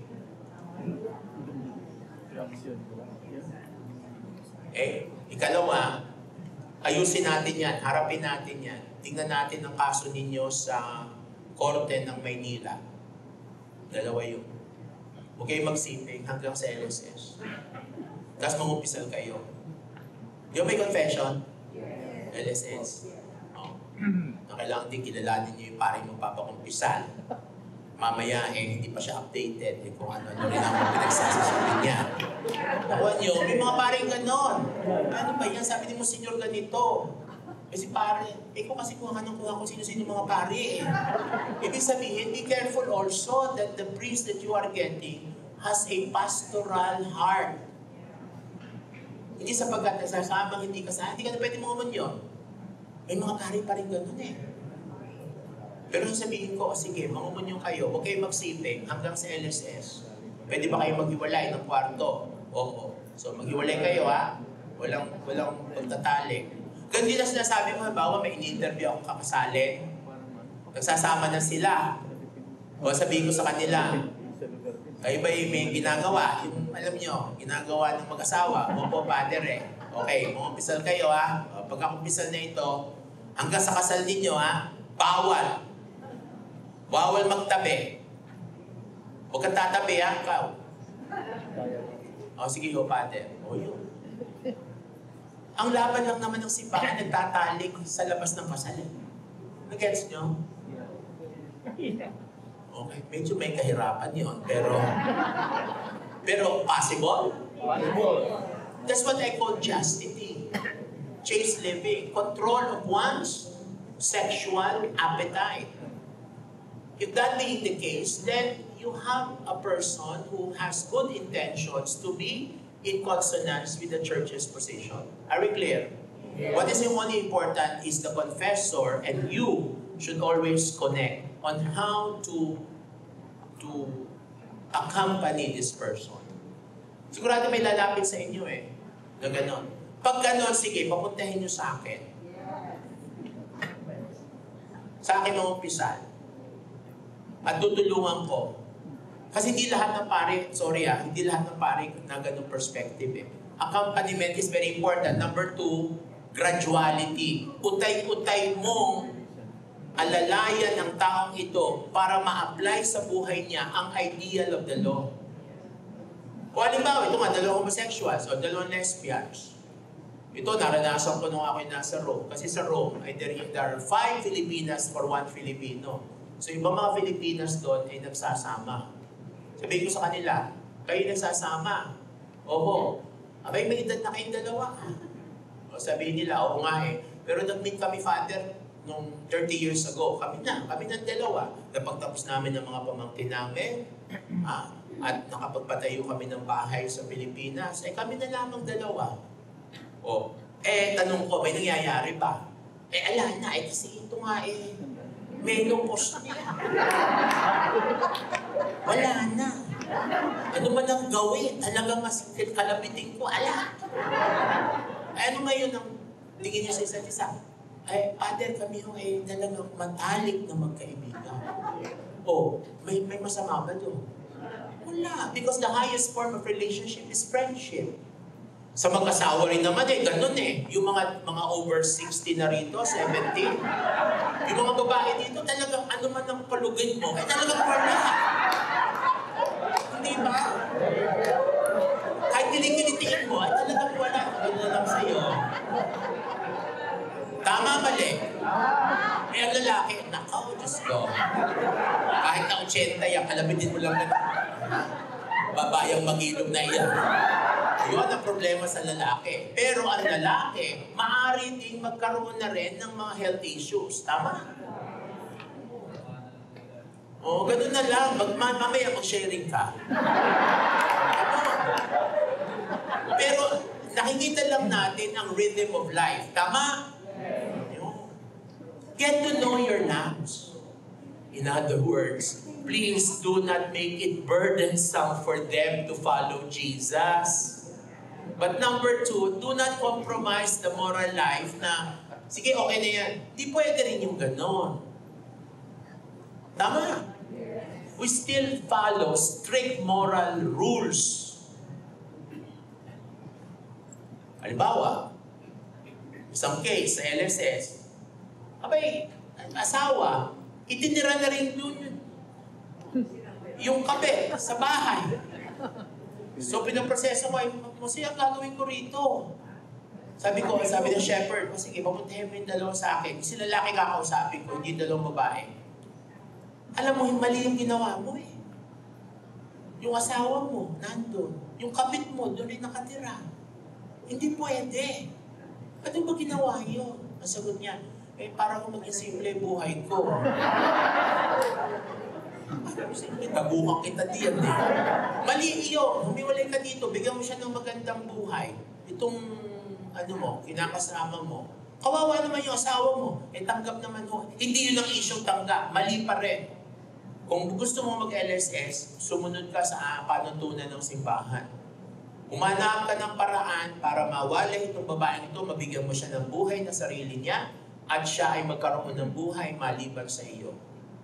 Bakit? Ang tanggap lang ng simbahan ay monogamous, exclusive, marital relationship. Are we clear? Yes. Monogamous, exclusive, marital relationship. Very important. Now, ito na tayo. Last, prayer. There's no compromise to prayer with the shepherds and the lambs. More prayer, the better. More time with the Lord, the better. Choose prime time. Ask your lambs, what is your prime time? By which you can just light a candle and you pray. Very important yun. I suggest that. Get a candle. May mga vigil candles. Light it and pray. You may read a few of scripture, but at the end of the day, you can do the Jesus prayer. Jesus. Jesus. Jesus. And it calms you down. Because the name of Jesus means God's salvation. Yeshua. Yun ang Aramaic Yeshua. Yeshua. Yeshua. When you are in temptation, just say, Yeshua. When you are undergoing anxiety, Yeshua. Actually, the devil cannot pronounce the name Yeshua. Nauutal daw. That is why it is also casting out the evil one. Another second is that I would like you to teach your lamb the prayer to Saint Michael every day. For Saint Michael to protect your lambs and to protect your family. The person who authored that was Pope Leo XIII, and he saw a vision of Gabriel at war with Lucifer. Why? Take note. Temptation happens in 3 stages. Number 1, suggestion. Number 2, pleasure. Number 3, consent. Yun ang unang stage, suggestion. The devil is an intelligence higher than you. He knows your weakness. He knows the weakness of your lamb. And he is like a lion, prowling, finding out where you are at your weakest. Kaya isa sa mga pag-uusapan ninyo, ilabas ng lamb ang pinakamahina niyang bahagi sa buhay. Saan siya nanghihina? Where is his weakest? Alak ba yan? Sigarilyo ba yan? Sex ba yan? Pera ba yan? Why? Go back to the temptation of Jesus. What are the 3 temptations? Number 1, in Matthew, Number 1, pleasure. Turn the stones into bread. Pleasure. Pleasure. Number 2, ilagay siya sa parapet of the temple. Ano yun? Power. Power. Remember, power is influence. If you have a person who is powerful in front of you, power corrupts. And absolute power corrupts absolutely. Alam niyo, sinasabi ko nga dapat ang LSS itong mga nasa Congress. Tama, mali? Tama. Bakit? Naaawa ako sa kanila. Hindi nagagalit, naaawa ako sapagkat maaari silang malasing sa kapangyarihan. They can get intoxicated with power. Why? Because with power comes wealth. That is the 3rd temptation. Pleasure, power, wealth. Get to know your lamb. What is his struggle? What is she struggling with? Is she in the corporate world? That with a flick of a finger, people bow at her? What if that power is taken out from her? Will she lose her bearings? Sabi mo sa kanya, kung mawala lahat ito, bumagsak ang negosyo, saan ka pupulutin? Saan kangkungan? What does that mean? 3 movements, Number 2, yung 2 pangalan ng Diablo. Number 1, Diabolos, at number 2, Satanas. Tapos nasabi ko ito, may nangyayari, may nagagalit eh. Ano yung Diablo? Diablo means one who divides. One who separates. So in a community, if people get separated because of intrigues, because of demoralization, there is a higher intelligence whispering all of this to the members and telling the members or the family, don't listen to him. Why? Because the refusal to listen is the refusal to accept humility before God. Number 2, the second name, Satanas. That is the second name. And what does Satanas mean? One who accuses. One who tells lies. And what are lies? Half-truths. One who sows intrigues. And take note, the daughter of pride is envy or jealousy. And the daughter of pride and envy and jealousy is gossip. Marites. Dagdag natin, Marisol. Yung magkapatid na yung kambal yun eh. Marites at si Marisol. Sa community, aralin ninyo, kung mayroon kayong karanasan ng mga couples na nawala na sa BLD, may dahilan. Either nasaktan o may ginawa. Tama? Let us stay away from bad politics. Let us live authentic faith in BLD. Tama? So, 3 So, to prayer. Next. Alas 11 na. Wala. O yan na. Ano ang community ninyo? Ito na lang, pagtatapos. Characteristics of a Christian community. Number 1. It is a community that strives to be aware of the life of its members, their fears, hopes, struggles, joys, and dreams.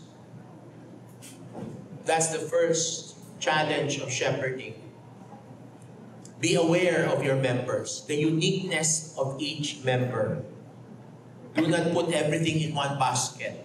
Do not put everyone in one basket. Each one is uniquely given to you by God.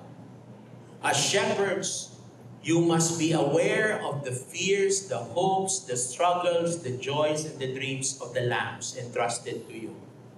Kaya nga sasabi ko, the smaller the lamb, the better. Next, it is a reflecting and discerning community. Where is the Lord leading us? In the light of their faith, the members reflect on their situation and search for answers to their questions. They reflect together on the meaning of the situations they are in and try to discover God's call to them through these events or situations. Again, in faith, the members share with one another how they can respond to what God asks of them through these situations. What is discerning? Discerning means sifting through. Where is the Spirit leading me? That should be another conference. Discernment is a way of life. As shepherds, you must be discerning shepherds. Why? Because you must never be blind guides to the lambs entrusted to you. Number 3, it is a healing and reconciling community. There must be moments in which we ask forgiveness from each other. We must be able to identify the forces that divide or wound the people in the community. They must be able to face the reality of the inner division caused by sin in every person. And therefore, you have opportunities of forgiveness and reconciliation. And you have that as a community. That's part of the LSS, right? Before the baptism. Next, it is an organized community. It is able to harness the gifts and the talents of the individual members and the power inherent in them for the services and activities that promote the common good and that respond to the needs of the members and of the larger community. Organization means what? What are the gifts and talents of each one? So that your gifts and talents will be at the service of the community. This is very important in terms of elders and stewards and shepherds. Right? Now, last, it is a praying and celebrating community. BLD must teach people how to pray. And the most important prayer is the Our Father. Sa inyong shepherding, magtapos kayo sa Our Father. Ha? Because it is the pattern of all prayers. It is the prayer of prayers. It is in fact the gospel in miniature. It is the Bible in miniature. But pray slowly. Our Father, who art in heaven. Why? Because there are 7 petitions in the Our Father. 7 petitions. If it is petitionary in nature, then you see yourself as begging God, who is Father. You see yourself as a child of God, asking the Father to grant you these graces. Prayer. Okay? Okay. Okay, now.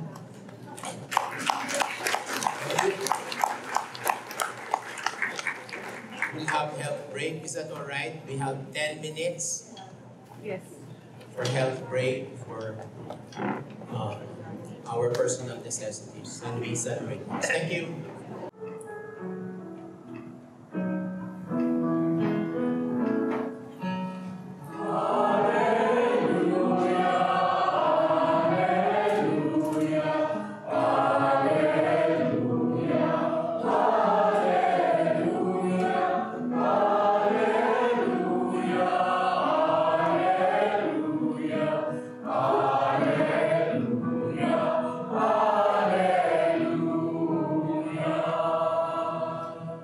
Blessed are you, Father, Lord of heaven and earth. You have revealed to little ones the mysteries of the kingdom.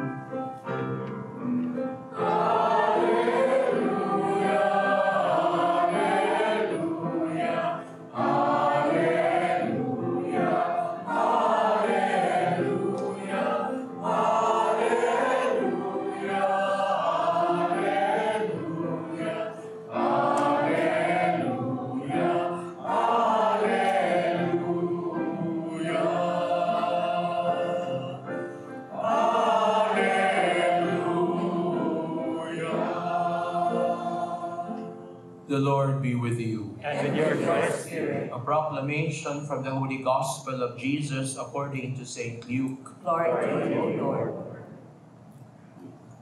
The 72 disciples returned rejoicing and said to Jesus, Lord, even the demons are subject to us because of your name.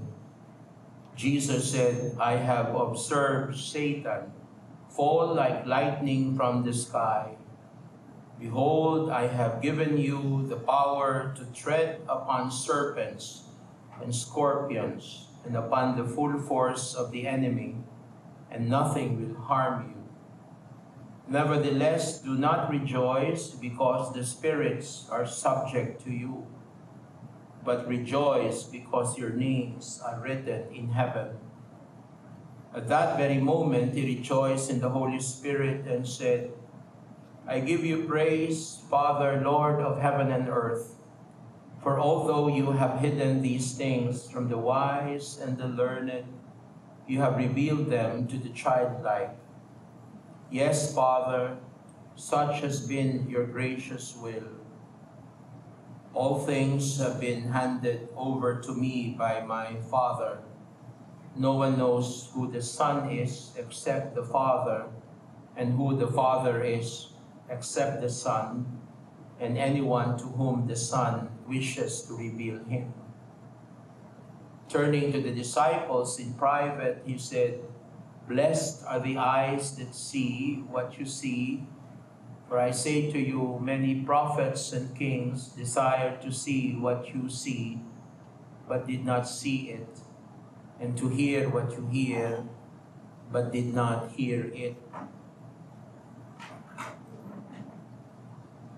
The Gospel of the Lord. Praise you, Lord Jesus Christ.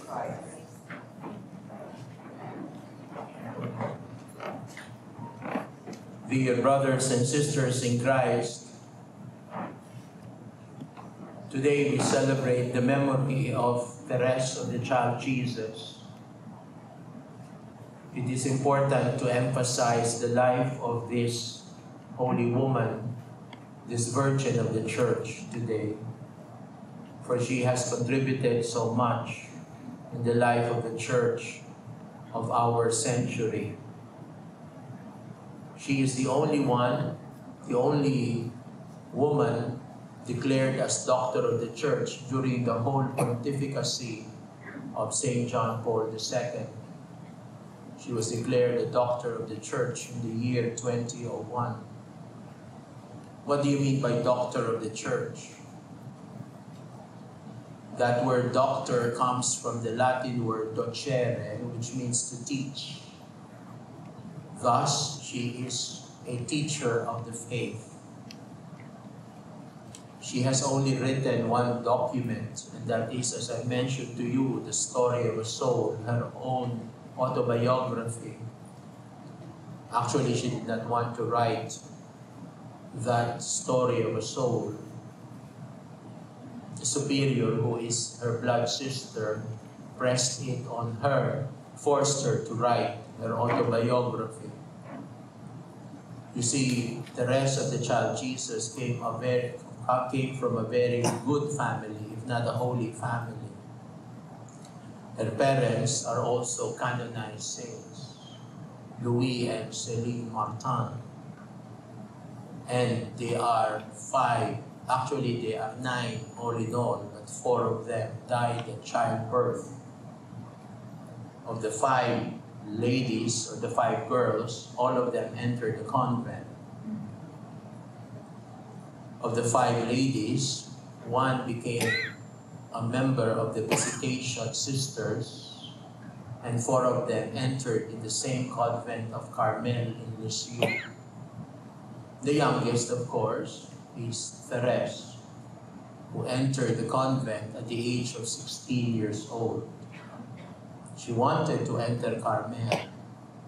In fact, she even went to the Pope, joined the pilgrimage during the Jubilee year at that time, and came close to Pope Leo XIII, asking her to be allowed to enter the convent. She was underage.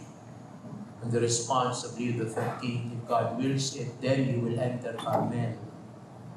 Well, she wanted the explicit permission of the Pope, but she did not get it. Eventually, the bishop gave in to her request, and she entered at the age of 16 years old. And she died at the age of 24 in holy death. And during her years, she was never a superior of the house. She was assistant novice directress. And she did her work in a very ordinary way. Her teaching is simply this: be like a little child, be childlike, have trust and confidence in God, and God will do the rest.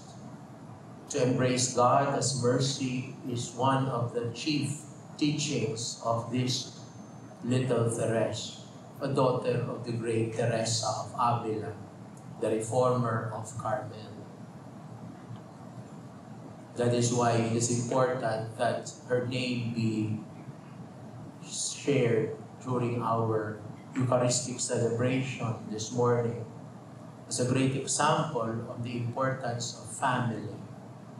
That indeed the responsibility of parents to raise their children, their family in the ways of holiness is a challenge. Therese was guided by 2 holy people, Louis and Celine Martin. And indeed, she was raised together with her sisters in the ways of the saints.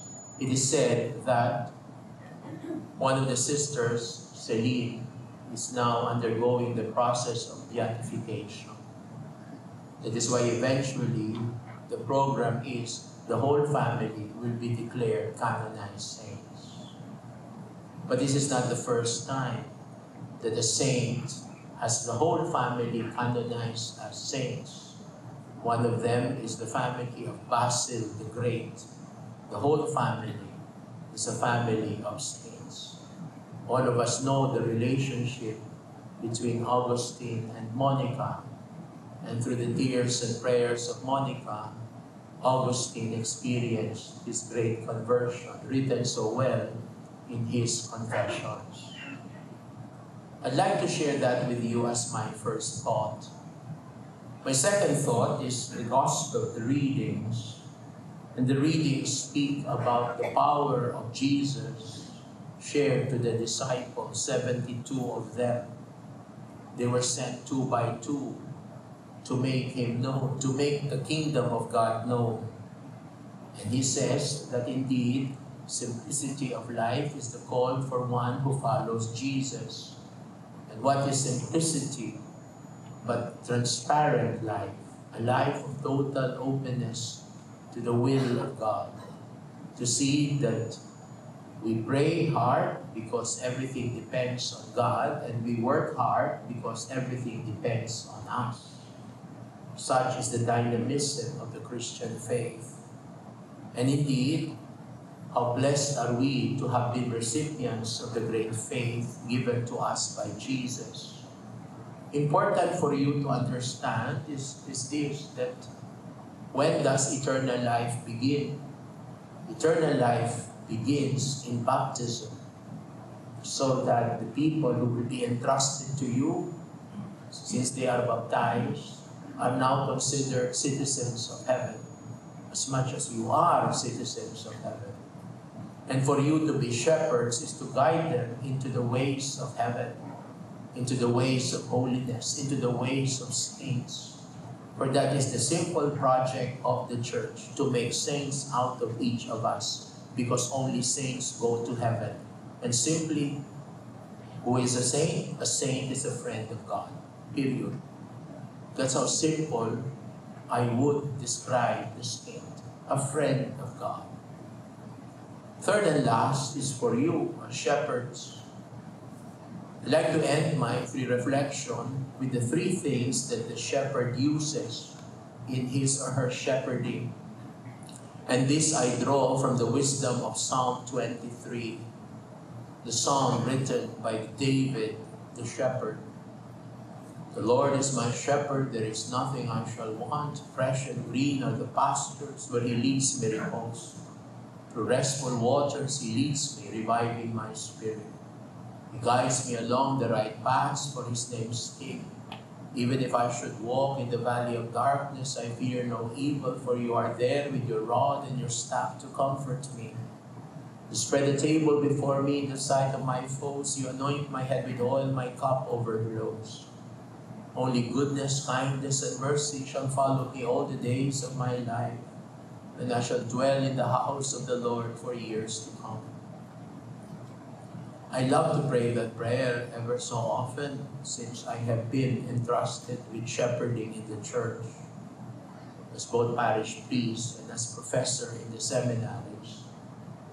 But there are 3 things, 3 instruments that the shepherd uses found in Psalm 23. And this is my last reflection for you in this month. The first instrument of shepherding is that the shepherd uses the staff. And the staff symbolizes authority. That is why if you look at the bishop uses the staff. And the staff is usually held by the bishop when the gospel is proclaimed. What does that mean? That he can only govern in terms of how the Word of God governs him. And that is my challenge for you. The staff is entrusted to you because you have been chosen by Jesus to be shepherd of people who will be entrusted to you. And trust means that you must be good stewards, never owners. Thus, you move from proprietorship to stewardship.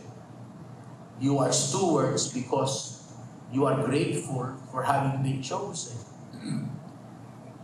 By your own effort, you cannot say, I am worthy to be a shepherd. No, you have been asked to be a shepherd. And that is why every day of your life, you will have to say to Jesus how unworthy I am to be shepherd, to be given this gift of authority over 4 or 5 people who will be entrusted to me. That is why as stewards, be mindful that it is Jesus who will guide you in terms of shepherding the staff. Guidance is very important, and as I mentioned to you, it becomes a lifelong vocation for you. Yes, it is a vocation. It is a commitment. It is lifelong.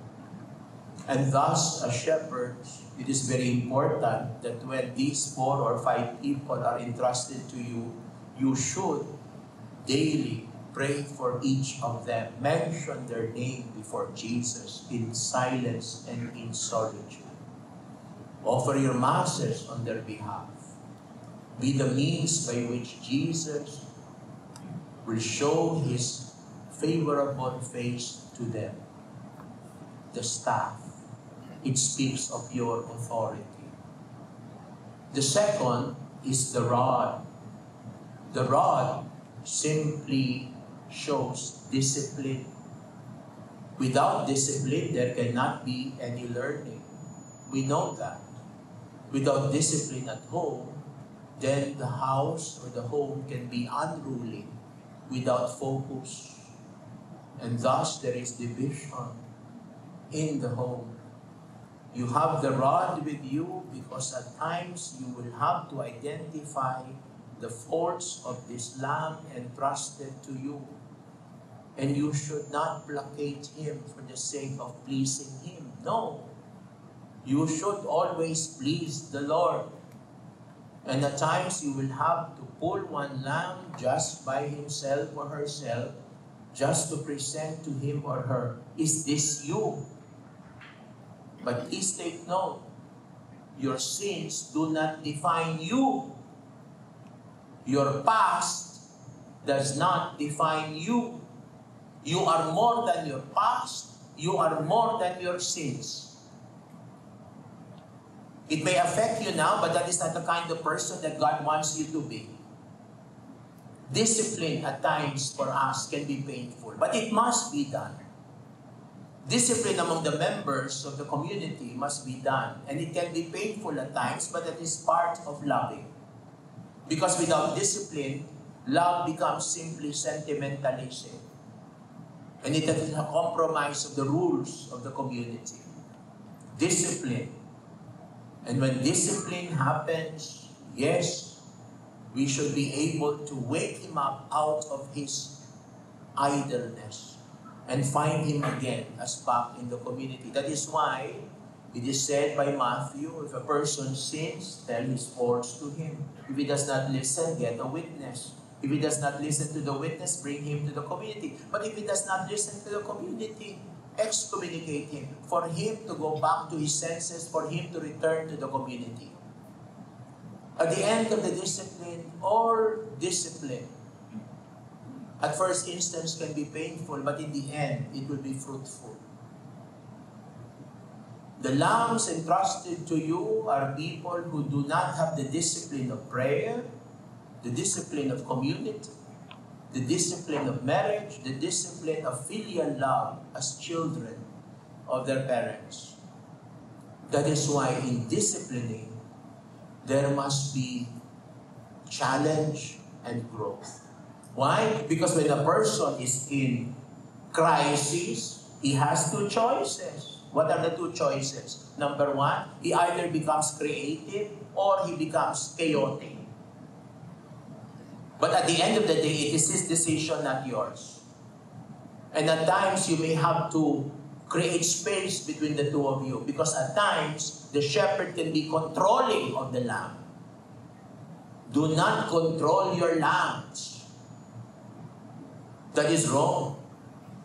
Treat your lambs in the spirit of maturity. And yes, part of the rod is simply at times to have a one-on-one with his lamb because he or she needs it the most, more than the rest. And those who need it more are people who need your attention and your love. The third and the last instrument of the shepherd found in Psalm 23 is the oil of gladness. You anoint my head with oil, my cup overflows. The oil. Take note, in the LSS, oil will be the soothing balm of healing. That is the power of the LSS. LSS is simply the strengthening of the consecration of this person in his or her baptism, so that the Spirit may continue to grow in him or her through the gifts and through the fruits entrusted to that person. That is why there are two instruments there.